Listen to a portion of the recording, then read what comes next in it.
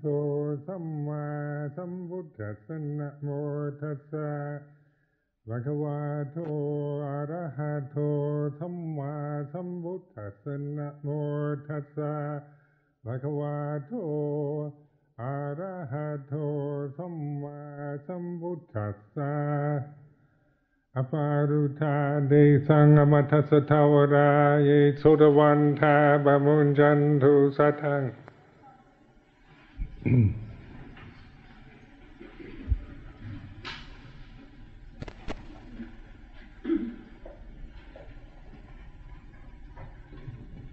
So this has been a very wonderful day to see so many of you that I've known for so many years assemble in one place. This especially this place. And of course, this is my 28th year living in the UK. So you think back of when you first I first arrived in London and moving into a new life from spending 10 years in Thailand, not knowing what to expect, and then when you don't know what to expect, the future then holds any possibility from the most fantastic success to the most miserable failure. But fortunately, the power of Ajahn Chah's teaching was this is teaching of mind now. There's nothing is known. You can't know. It's the don't know, rather than believing in having always goals that you create in the present to achieve in the future. Reflection, ability to be aware and be present, puts you in the state of non-attachment to any idea about the future or any obsession around the past. So I remember when we came to Chithurst in 1979, some people thought we were, it was a crazy thing to do. We didn't know any Buddhists living in West Sussex, and the house was an absolute wreck, the Chithurst house. So, but it seemed like definitely the don't know was the only way one could deal with this mystery. And of course, 25 years have passed here at Chithurst, and the result, of course, is very pleasing. And it is a mystery. We like certitude and want guarantees about our future, and want to know if have certificates. Because we like, most people want to know everything. They want to feel they know everything, even if it is impossible. A demagogue or some charismatic guru can make you feel certain and give you assurance, and that makes us feel good, or gives a sense of security. And then when things change and it doesn't work out that way, then we feel very distressed and upset and angry and end up burning the guru.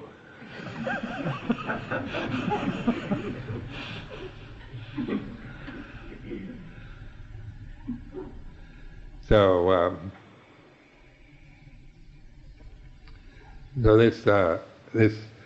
the future is the unknown. It's always a kind of mantra in my mind, because this was drummed into me, and of course it's a reality. When you really observe and the way things are in this present moment, you can observe and know it's like this. But even the next hour or the next half an hour or the next day or next month, we don't know, it's uncertain. And that very insecurity, that sense of insecurity, not knowing, uncertainty, is what we meditate on. We open ourselves to uncertainty, not knowing, rather than trying to have an answer for every question and a solution for every problem. Of course, in the worldly life, that sounds like being irresponsible, because it's always making plans for the future and having all the strings tied in neat knots and trying to create this sense of security. Our society very much longs for that. We can see it in the, with the elections coming up here and in the United States. Politicians want to offer certitude. Make people feel, if you elect me, then I can fulfill all your wishes. But the reality, whether it's in politics or religion or this personal experience, is this uncertainty. So, like mindfulness, then, is a way to be able to recognize that, to know. It's not a kind of blind resignation to not knowing. It's not a negative state. It's a very alive state of openness and attention to the present, and rather than trying to always project into the present something that we want to hold on to and believe in. And of course, the most human beings find this quite difficult, because we're conditioned in another way. We're conditioned to always create, to project, to make everything more than what it is, to make what is simple complicated. So meditation is the ultimate simplicity. And then we think if it's simple, then it's easy. But it's not easy. Not because it's not easy in itself, but it's because we're not simple. If you say somebody's simple, it's usually an insult, isn't it? But to me, if somebody says, "You're so simple, Ajahn Sumedho," it'd be a great compliment. And say, "You're very complicated, Ajahn Sumedho." I don't know if I like that. And yet, on the ego level, being a complicated, fascinating personality can be quite attractive. I remember when I was a layman, when I was a university student, I didn't want to be simple. I wanted to be kind of fascinating and complicated and neurotic.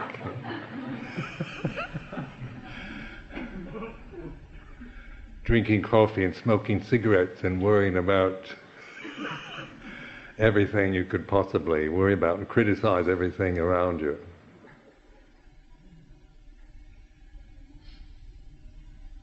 But in life here, in my monastic life here in Britain, has been a very positive experience.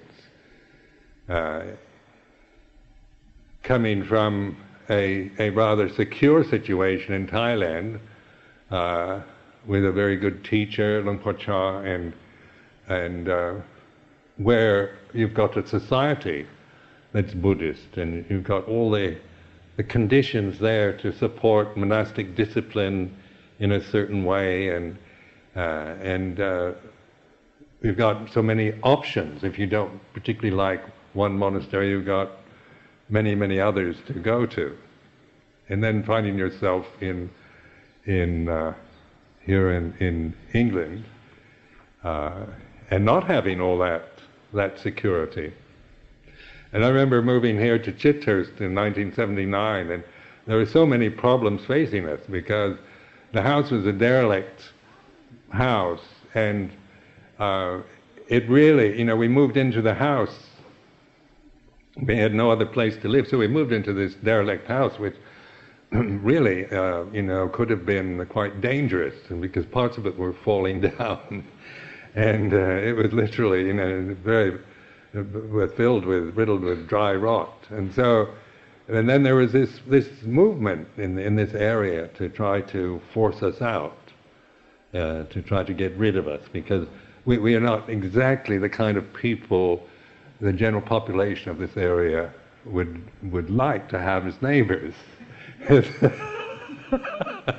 And so, because we do look a bit strange, and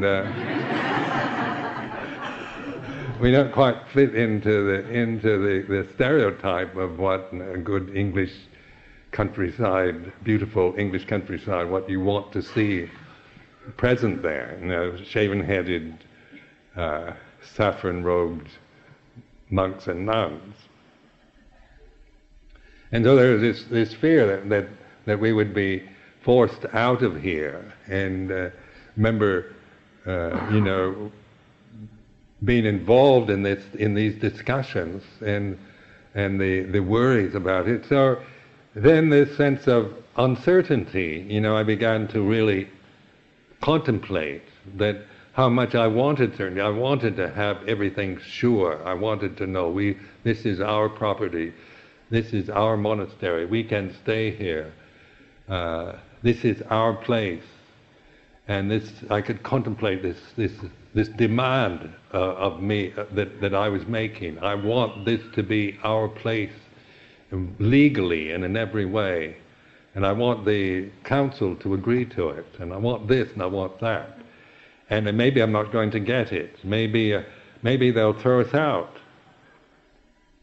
And then this reflection on uncertainty. Then immediately I began to stop creating this problem.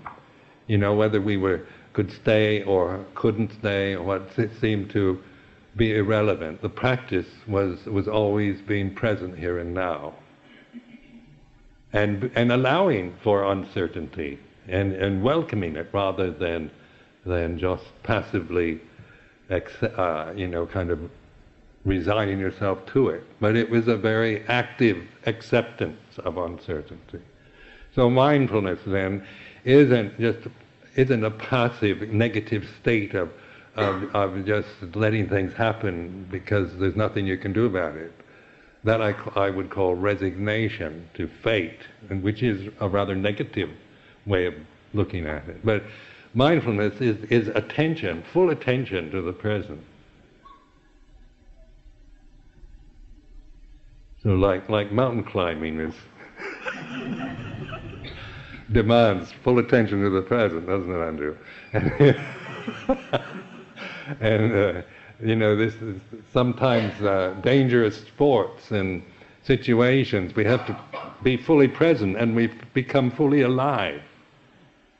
In rather intense situations where there's life-threatening possibilities, and you just naturally kind of awaken and be fully present because of the life force, the desire to stay alive and to protect your life.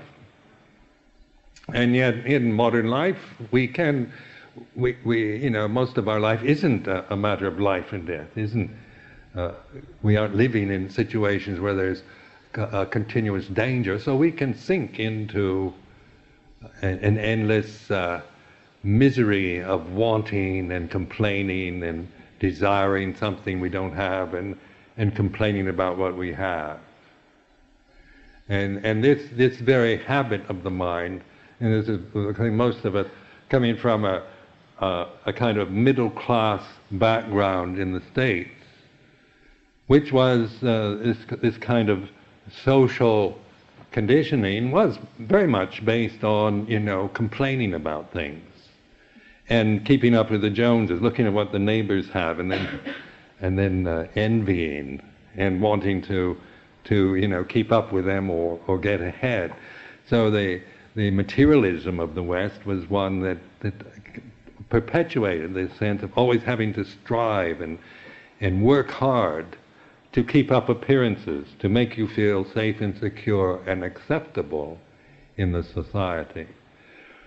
The thing that I really liked about living in Thailand as a Buddhist monk was you kind of stepped out of that whole realm of social class structures or positioning in the society.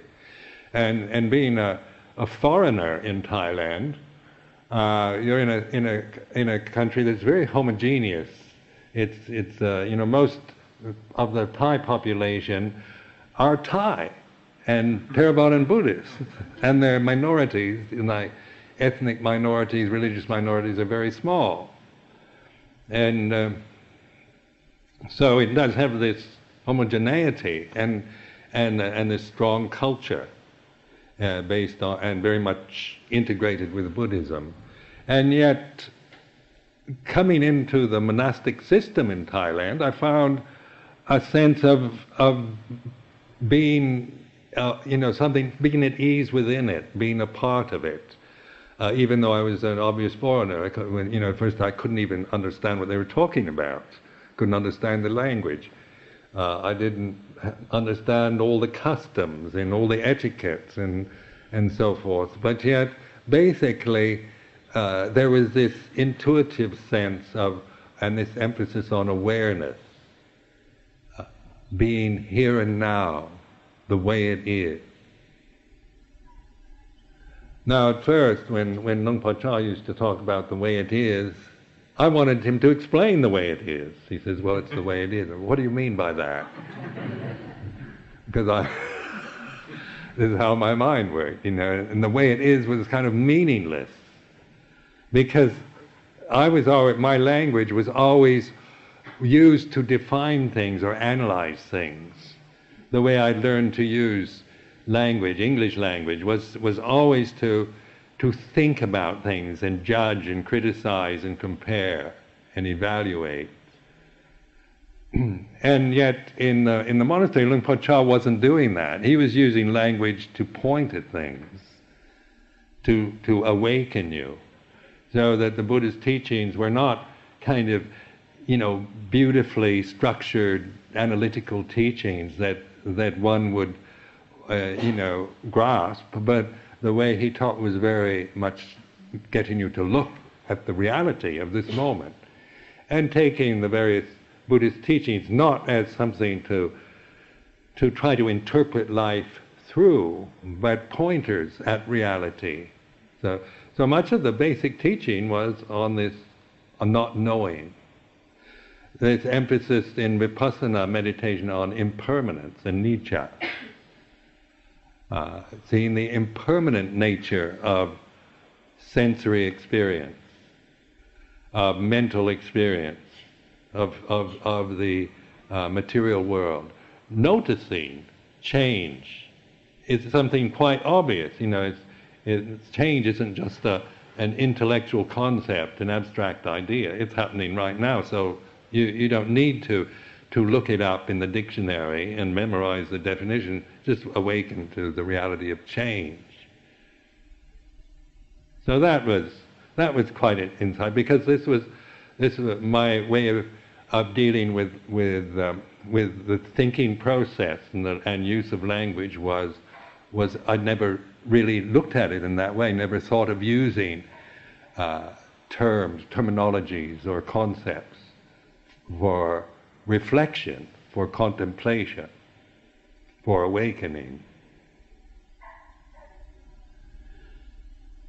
But because the habit was so strong, because that's the way I was educated and the way you're brought up, and so I was very attached to my ideas, my opinions and views. I had ideals, very high-minded ideals. I was quite altruistic person, so I'd feel sometimes very upset or very disgruntled or confused when monastic life didn't live up to my ideals of how Buddhist monks should be or Buddhist monasteries should be. So then Ajahn Chah was very good at, getting me to see, this is the way it is. And I said, but it shouldn't be like this. It should be, And he wouldn't. I could never intimidate him. I could never kind of wind him up to do something that I felt should be done. But he would actually, be able to point at that which was upset in myself, that desire to change something, to get something I don't have, or to get rid of the things that we have that I don't like. And so this was how he used the essential teaching of the Buddha when he called the Four Noble Truths. These Four Noble Truths were not just intellectual studies and rationalizations, but they were pointing at the reality of this moment. And how to tune into it, how to look at it, ways of looking at this moment that I would never have discovered on my own in any way. So that the Buddha's teaching was really a tool, a very helpful tool that was made available to me, which I began to learn how to use for awakening, for awareness, for understanding. So by the time I came to live in England, I'd had 11 years actually, of practice. And Ajahn Chah was very much into the practice. And this word practice was a word you heard all the time. In Thai they say bhatibat, which is a Pali word, bhatibata, which means practice. And when I was learning Thai, I'd always hear bhatibat, bhatibat, bhatibat, and then I began to hear this word over and over, and then of course translating it into the English word practice. And this is what appealed to me I wasn't interested in trying to know more about Buddhism, and trying to figure it out and learn all about the different schools and varieties and its history and all that, even though I found that interesting. It wasn't that I didn't find that interesting, but I knew that I could learn all that and still be just as miserable. And I could read about the Four Noble Truths and be inspired by it and still be just as miserable. So then the bhatibat was obviously the way. Put it into practice, make it work. And that was through awareness, not through grasping or through just emulating Ajahn Chah, but through really taking that, learning what awakeness is. Awakeness is alive. It's where you're really with the present, and it's fully conscious, and it's not clouded with a lot of negative perceptions. And when these negative perceptions arise and so forth, as you trust in this awakeness, this awareness, then more and more you become aware of how things move through your consciousness, your habit patterns, the way you tend to think, or your emotional habits become conscious. When you allow these conditions into consciousness, and you're aware, because in that allowing things to be what they are, then they arise and they cease, and that's through our conscious experience in the present. So we're aware of the arising and the cessation. So, in exploring this and in practicing this, I found at first, I would have insight, and then I'd easily fall back into the old habits, because the old habits of my personality, my emotional habits and views and opinions were much stronger than my awareness. So I remember, feeling when I was, ordained, and I was having insight into Dhamma. Sometimes feeling despair because, I would have insight, I could see, and then I'd fall right back into the old patterns of thinking and negative thinking or complaining or feeling sorry for myself or whatever, getting angry or upset over little things. But then through that pursuit of this Luang Por Chah's emphasis on practice, And then the way, the function of monastic life, the way monastic life is structured, and its lifestyle gives one, this support for awareness. So, say a Buddhist monastery is really a place where awareness is. It doesn't mean that awareness isn't possible outside the monastery, but this is the real purpose of this monastery, Chitters. Is to develop, to recognize awareness, to appreciate it, to develop it, to trust it. And so that, say, a monastery like this is its purpose, its function in this society here in England. It's and so, but yet we can forget ourselves easily in a monastery and get carried away with so many personal things, personal views and opinions, and the way monks and nuns and people live together. We affect each other personally quite a lot. So there's a lot of personal conflict, and that personal conflict can become the kind of the obsession of the mind, trying to resolve all the personal conflict, trying to iron out all the wrinkles, trying to make everybody happy, everybody, trying to, that we've got this idea that Buddhist monasteries should be peaceful and compassionate places where we can live and feel safe and secure, and then we can, once we feel safe and secure and accepted and loved, then we can really practice. But I don't see it like that, because it's a moral base. There's a standard of moral commitment within the monastic code and within the lay people's code, and this morality is a commitment to non-violence, to honesty, to being responsible on the level of action and speech. So this is the basis that we can at least agree to.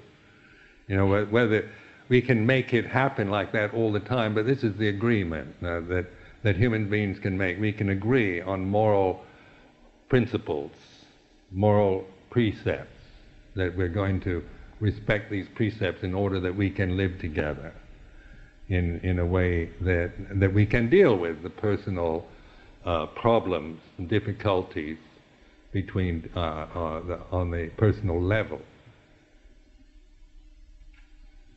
But in a monastery, then what I've always tried to do is keep this practice as the emphasis.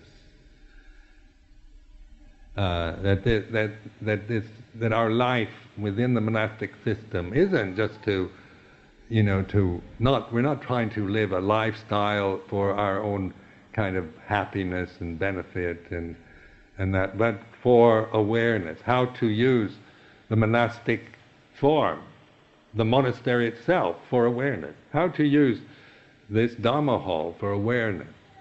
This monastery, Chitters Buddhist monastery, for awareness.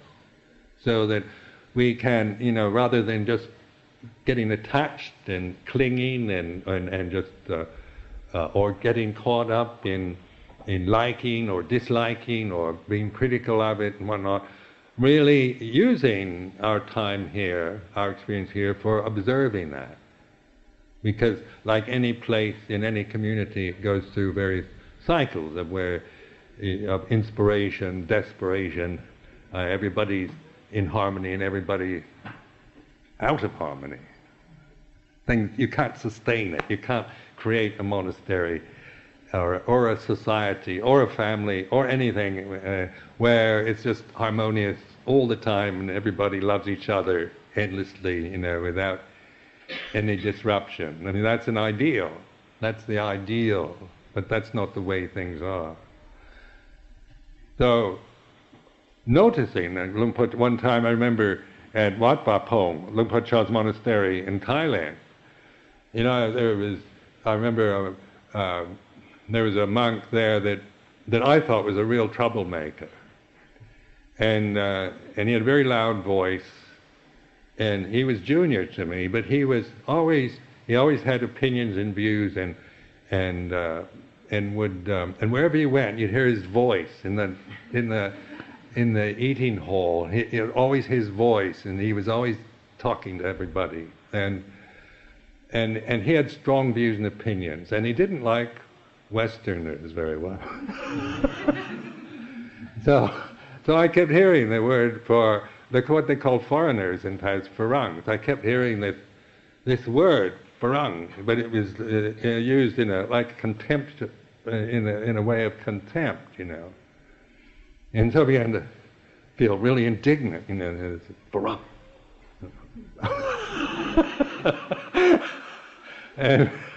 and so I thought this, Ajahn Chah shouldn't allow this monk in this monastery. I'm going to get very righteous.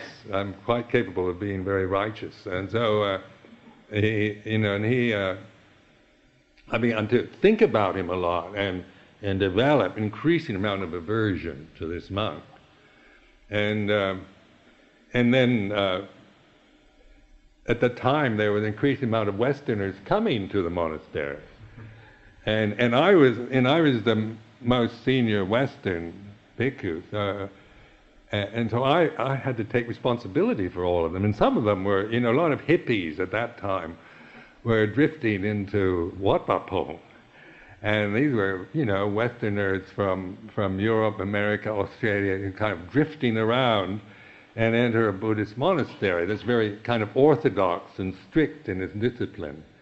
And Thai monastic discipline and Thai monastic etiquette is very refined, quite, they have a very high level of etiquette in their monasteries. And of course most Westerners, especially the hippie generation, totally lack that sense of good manners and etiquette.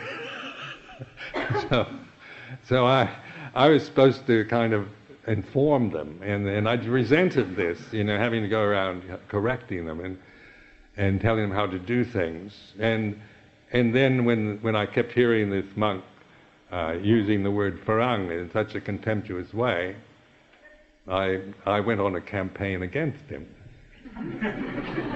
And which I regret.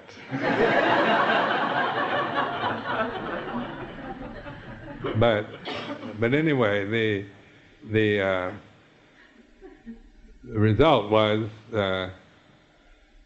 not very good. But I did have an insight. Because when I really addressed this, my feelings to Luang Por Chah, and I thought he wasn't aware. I thought, Luang Por Chah doesn't know this. He doesn't know what's going on. And I thought, I do, and he doesn't. So I went to him one day and told him what had happened to his monastery. I said, it used to be a very good monastery. Not very good now. And he said, but that's the way it is. And that baffled me, because I thought, but it shouldn't be like this. It's your responsibility to make it into what it was, because several years ago it was much better than this. Let's try to make it like it was, which I think was much better. But he wouldn't, accept that, and he was just saying, this is the way it is. He was pointing to the way it is with me, or the way it is externally. But in this moment, this is the way it is. And that kind of openness and receptivity to the way it is, because I could actually, see my own, recognize this feeling of my, I didn't want it to be like this. I had an idea of what I wanted it to be. And I could see what I was doing. I was actually creating this conflict in my mind. And then in terms of a monastery, one can idealize a monastery where, all the monks are living in harmony and everything's fair and equal, and they're all strict with the rules, and everybody's practicing hard, and nobody's, taking advantage. Everybody's rowing together, doing that. This is the ideal, one has of a Buddhist monastery.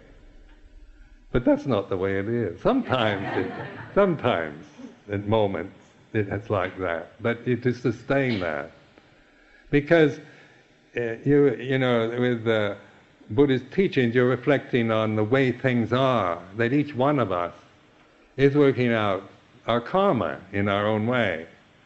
You know, and so, you know, the conceit of thinking that you should work out your karma like I do, you know, that's what I call conceit, isn't it? That I'm doing it the right way and you should do it exactly like I'm doing it. And yet that kind of assumption was not uncommon in my early years. You know, wanting everybody to do it the way I do, or think that the way I'm doing it is the right way. And if they aren't doing it like that, then they should. And just observing this way of thinking, this way of this conceit, this arrogance, observing it, not even criticizing. It's not a fact of even criticizing arrogance, but recognizing the reality of conceit is like this. So that self-conceit and arrogance is then consciously seen rather than judged as something, you know, because ideally I don't want to be arrogant or conceited. You know, as an ideal, I don't want to, nobody, you know, the idea of an arrogant and conceited Buddhist monk is not attractive, you know. So we don't want to be arrogant and conceited. So when we're experiencing these mental states, then we can feel very guilty and feel very critical of ourselves, because we think I'm too conceited and I'm too arrogant and I shouldn't be. But with awareness isn't a critical function of the mind. Awareness is not interested in the quality of anything, like if it's good or bad or pleasant or painful. It's aware of the way it is. It's discerning. Its ability to know. It's like this. Conditioned phenomena. That's why you're contemplating impermanence, because conditioned phenomena, whether it's pleasant or painful, right or wrong, gross or subtle, its nature is always this flux and movement, this change. Learning to trust that awareness, then, is the way out of suffering. The way to recognize non-suffering. Now, to recognize non-suffering, then we think of I still have a physical body, and then they say, do you still experience physical pain and hunger and I have arthritic feet, you know, and I have I'm getting old and I'm not so supple anymore, and so that the body is then, you know, still is experiencing the problems of old age. But in terms of suffering, is that suffering? Is old age suffering? Is an old body, is that a stiff body or arthritic feet, is that suffering? Is that pain in my feet, is that suffering? Or what is the suffering? What is non-suffering if I still have pain in my feet? And then I can begin, just by reflecting, I begin to see the suffering the Buddha is pointing at in those noble truths is the suffering I create around the feet. The feet are what they are, you know. Arthritic feet are like this, then they feel like this. The way they are. And so it doesn't change the feet, you know, into not feeling pain. But it means that I stop creating a problem about it. I stop hating it or reacting against it or trying to, you know, always complain or worry or make it into some kind of problem for myself. It doesn't mean I don't try to, relieve the pain if it's possible, but, it doesn't preclude you from doing anything about it. But it's recognizing the difference between the way things are and what we are used to project onto the way it is. Now you even see, just like even naming something is a projection. You know, people we tend to believe our definitions and our names for things more than the reality of the real thing. So we live in a world of ideas and perceptions, grasping these, and then our minds are conditioned to criticize and say this is better than that, and this is right and wrong, good and bad. That's the thinking faculty. That's the critical faculty. Like our rational mind is quite good at that. It knows this is bigger and that's smaller, and this is better and that's worse, and this is right and this is wrong. Panya, or wisdom, the discerning ability, isn't critical. It's not saying how things should be or comparing one thing with another, but it's observing the way it is. It's an alert state, attention, fully with the present, with the pain in the feet. If I'm really with the pain in my foot, really with it, then I don't create suffering over that. I don't compound the actual experience with a desire to get rid of it. Apply that also just to emotional experiences. Emotional habits are very personal, aren't they? One's so used to identify with emotions and judging emotional habits. And yet, awareness includes the emotion. Anger can arise. With awareness, anger is like this.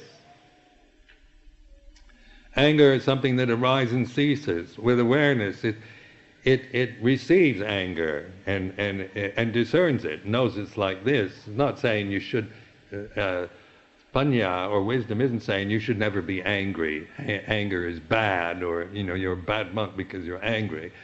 But the wisdom faculty knows anger, what we call anger, this experience is like this. It is the way it is. So your relationship to it is fully receiving it, noticing, and letting it be what it is, because its nature is to cease.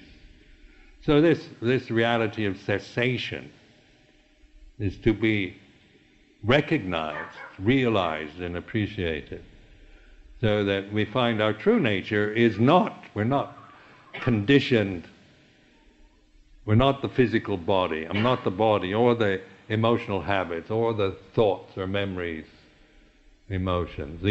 These conditions arise, they become conscious due to conditions that make these things possible. But the refuge is in the awareness, this ability we all have to be fully present. So it's, I don't know how Ajahn Sumedho feels right now, having this sense of completion of this beautiful building. I know at Amaravati, when we had the celebration for the Amaravati temple on July the 4th, 1999, suddenly I realized, I've actually finished something. It's finished. Amaravati's finished, and I've been so involved in building monasteries since the beginning. Even when I was with Luang Por Chah, we were always building something. And then Wat Anacha, and then Chithurst, Amaravati, and so there's always ongoing, thing of establishing and building and trying to improve. And so on July the 4th, 1999, this wonderful sense of it's finished. and then I thought, I'm not going to build anything more. It's finished. Now that period of my life, that chapter's over. And it's just like something completed. And I didn't want to start another chapter with doing the same things that I did in the previous months. Anyway, just the sense of completion of this Dhamma hall. Because Chithurst, remember when we first came here, it was such a gorgeous setting that, we were all mesmerized by the beautiful setting it's in, and I even enjoyed the old derelict house, and when I have very happy memories of those 5 years I spent here, even though I wasn't happy all the time. But the memories are very, very positive. But then it always seemed like there was more to do, the coach house and building the Dhamma hall and then more kutis, and then we have the place for the nuns, and then we couldn't expand this anymore, so we had to find Amravati, and then I had to start over again there, and then build this, and we had to renovate, refurbish, and continuously ongoing meetings and around this kind of thing.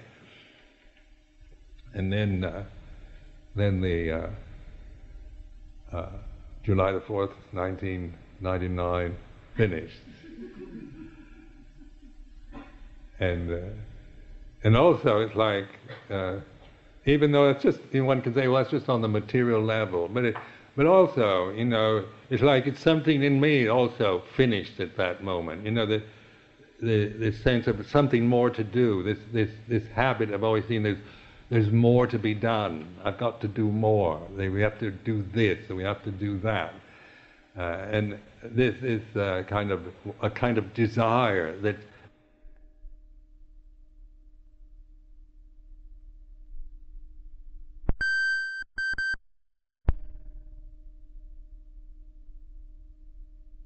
it goes on and on and on. So when one gets caught into that as a monastic, one just is caught into this endless movement of going on and on in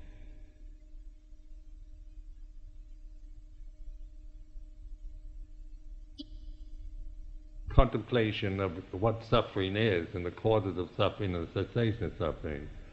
The life of a monastic is getting to this simplicity of there isn't anything to do. Even practice doesn't make sense anymore. Because I became compulsive about practice. So compulsive about practice that if I, sometimes I didn't want to practice. I was so fed up with it, practice. Now I feel guilt. I should be practicing. And so and yet in terms of awareness, this isn't a matter of even the word practice. It's a natural state. It's learning to relax and open. It's a natural state. It's not a cultivated, refined state that leads to the way of liberation. Leads to liberation. It's what Luang Por Chah called our real home. We're just returning, recognizing where we're at ease, where we are. Your home is like a place you can totally be at ease. You're totally accepted. You totally belong in your home. And so our real home is it Chithurst, Dharmavati, or awareness. And this is the awareness, because sometimes, conditions around change, monastic situations are, an ongoing experience of change, people coming and going, ordaining, disrobing, praising and blaming, being inspired and being critical. But in terms of awareness, that's the refuge through that whole process of conditioned experience, which is the movement of the conditioned world. So just offering this as a reflection for today, and to express my gratitude also for everybody involved in building this Dhamma hall, because it's truly beautiful, and it's better than I ever imagined it would be. And I've got a good imagination. So it is something to enjoy and to see as a place, not to just see it in terms of aesthetics, but recognize a place of stillness. And I know like the Amaravati temple is a place that I see it as a place of stillness, even though stillness doesn't depend on a place. But yet, because it is, it has. I put that perception onto it, so that when one goes in, you see, you just feel this sense of stillness, because it is, in terms of a condition, as a convention, it's a place for stillness. So I recommend here, seeing this Dhamma hall, a place of stillness and awareness, of relaxation, of being at ease with yourself. Not a place where you've got to practice and get rid of all your defilements, but as a place where you can open and open to life and be fully with the moment, because it has the ambience, the character that reminds us of that supports that. So congratulate Andrew and Nick Scott and Ajahn Sumedho. And everyone else that has helped make this possible, this building possible, in the English Sangha Trust and the Kunwani Lamsam, one of the great supporters. She's in Thailand now. She was always encouraging and trying to find funds for supporting the development of both Amaravati and Chithurst.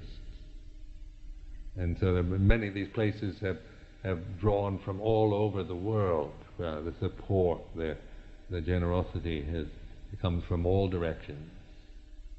And so this is also something quite beautiful. It isn't anybody's private monastery, or it's not, and one can't claim it in any way on a personal level, because it's a combined effort towards with its skillful means, towards an end to help us all to trust in the Dhamma, to learn to trust ourselves, begin to recognize it's within us. It's learning to really appreciate your ability to be fully present in this moment, and to more you recognize and realize that, then you really see what the path is, the path of liberation, because it's merely that. It's nothing more complicated than that. So I offer this as a reflection.